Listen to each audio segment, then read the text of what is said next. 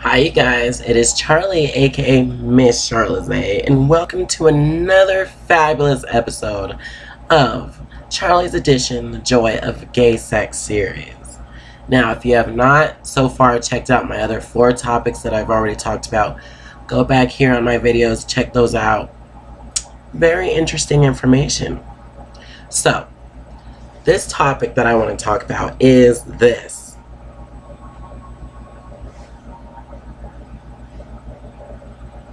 And you're like, what? Hands. Hands, when it comes to sex, can be very important. Hands are a huge part of having sex. It's not just about the cock, it's not just about the ass, it's not just about the pussy or vagina, whatever words you want to use. Hands is very important when it comes to having sex as well, because it's all about the touching, the caressing, the choking, the slapping, just whatever. The hands are a big part when it comes to having sex. Now, let me read to you guys out of the fabulous Joy of Gay Sex why hands are important when it comes to sex.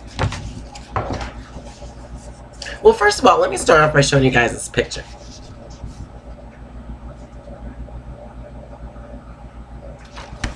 Oh yeah?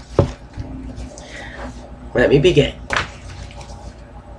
Since the hands are our most sensitive non-genitalia equipment, precisely coordinated and packed with nerve endings, they can be used to perform the most delicate work. They can be feathery, making just noticeable contact with the down on another man's body, especially the tiny hairs above the tailbone, along the nape, around the nipples, on the insides of his thighs, and on his balls. To appreciate the pleasure hands can provide, lie beside your partner and kiss him, but don't let any other parts of your bodies come into contact. As he becomes more excited, trail your fingertips over the sensitive flesh of his stomach. Pull back more from the kiss and lightly trace the outlines of his mouth with your finger. Oh yeah? Explore the inside of his mouth with your fingers, especially the front of the gums and the roof. You know, all up in there. Some people like that. Reach down and slowly trigger the hair on his balls. Wet your hands with your saliva and draw 2 lines on his stomach beside his penis without touching it. Then graze his cock with your hand. Hands can also stimulate other parts of his body, playing with his asshole, stroking his thighs and the back of his legs, rubbing the bottoms of his feet, or pinching his nipples. Remember, as your partner becomes more excited, he can tolerate and will enjoy slightly rougher touching. When he gets sweaty and comes close to a climax, stop for a breather. As he calms down, blow a cooling stream of air over his sweaty body and follow this jet trail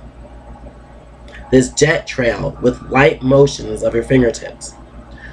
While you're sucking him, you can stick a finger up his butt to give him an extra sensation he will find exquisite. He'll have a stronger climax too.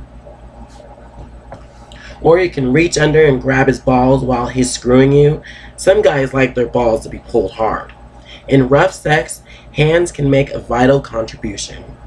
You can pin your partner's wrist to the mattress as you screw his face. You can squeeze his tits hard or slap his ass. And when all is done, you two can just lie there exhausted, bodies too sore or overstimulated to touch, with hands entwined. From the moment you first connect and your hands meet and begin to know each other at a bar, on a beach, or across a candlelit table to the end of lovemaking. Hands communicate and elaborate the language of love.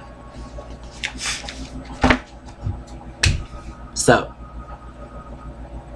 hands can be a very important part of lovemaking, rough sex. Like I said, choking, holding the person down, slapping of the ass. Hands can be a very exciting and important part of sex. Let me know what you guys think about this topic. See you on the next video. Holla.